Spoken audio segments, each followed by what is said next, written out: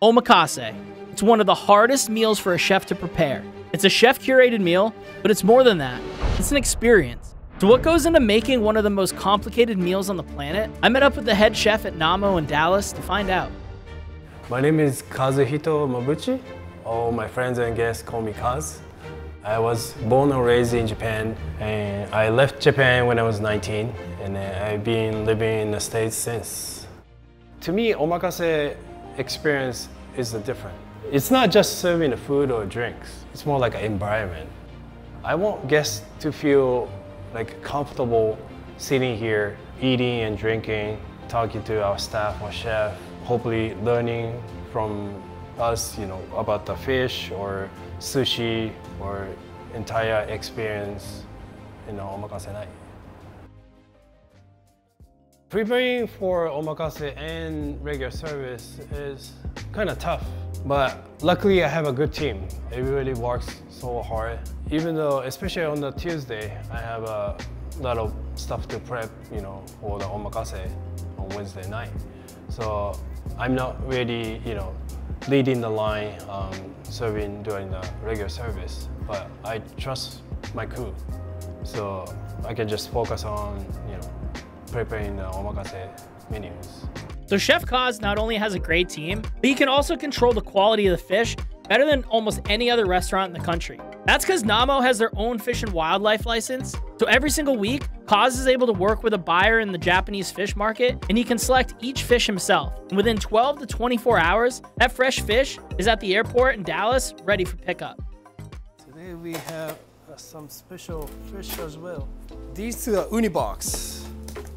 So we got different type of uni, and this is a very special murasaki uni, which is a purple sea urchin.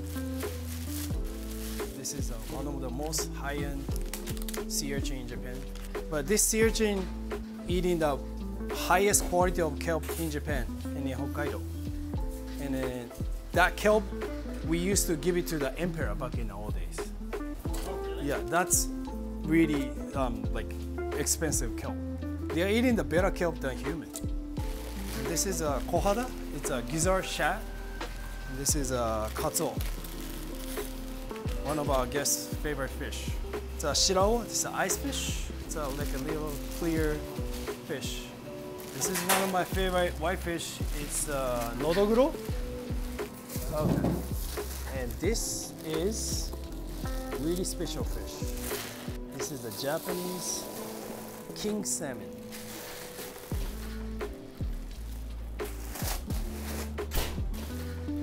So I've been asking my buyer, if they find this one, just let me know. But finally I got it. In Japanese, we call that masunosuke. If this one gets bigger, we call that o masunosuke. O means like big or bigger. But this salmon is pretty big, but it's not big enough to become o masunosuke.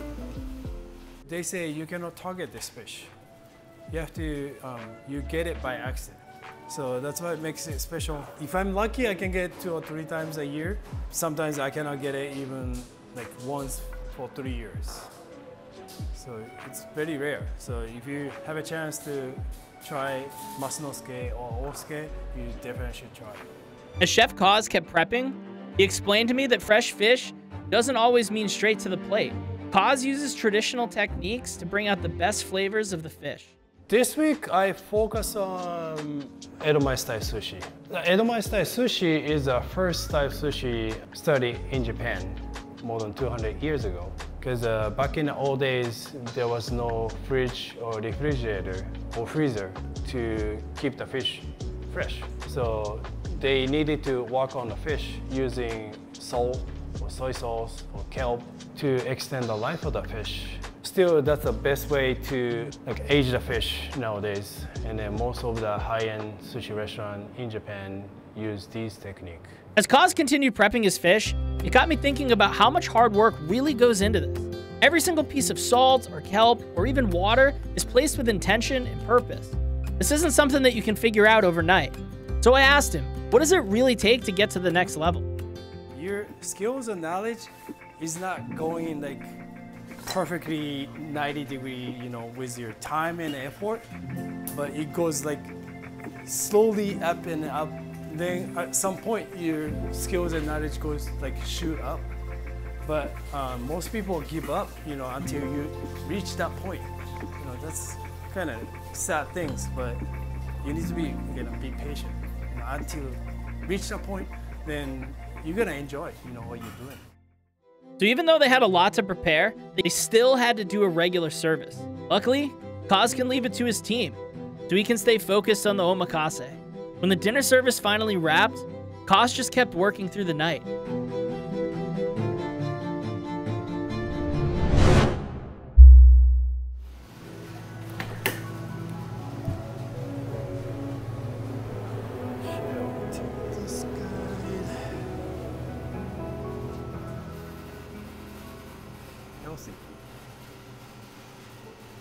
What are you gonna do with this little guy?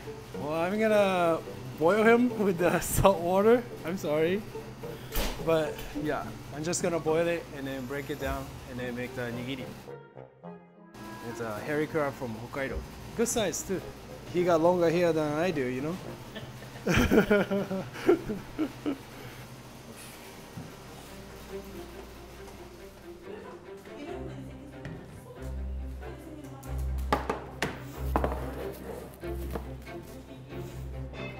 It's a very basic fish for the Edomae style sushi. I prepped this one last weekend, Sunday. So it's been marinated about 5 days now. I'm gonna put all the fish I prepped into the box. This is like a final step and kind of exciting step. I get so excited. So prepping part is hard, but after done prepping, I'm just enjoy it. I just want to go over the menu a little bit. We have oyster for the first appetizer.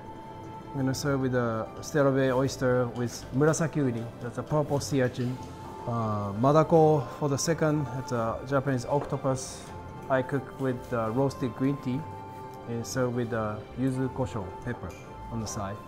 And then buri, king yellowtail from Kyoto, and smoked sawara from Kyoto as well. Wagyu tostada, and that's more like a Texas style, very rich, fatty type of appetizer.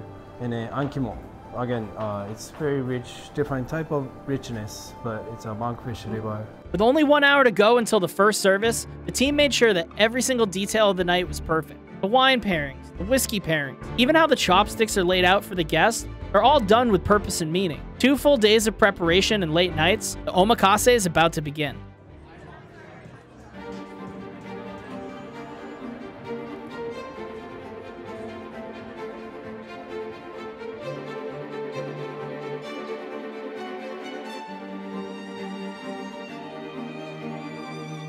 These are fish I'm gonna make. The kinmedai, golden eye snapper, and akami zuke. It's a Japanese bluefin tuna, but lino part, and also marinated in soy sauce, special soy sauce. And these are gizzard shad. It's a kohada, and this is a kawahagi, fire fish. Dude, you're so not stressed out. No. I just control myself. That's a zen,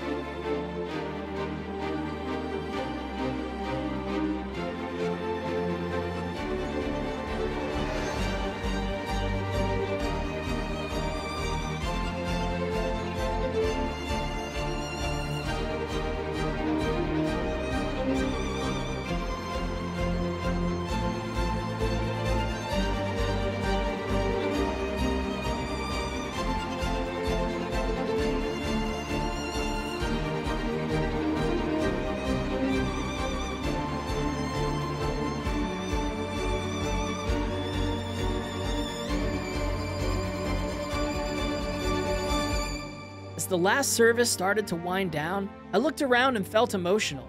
Kaz curated this dinner that truly came from his heart.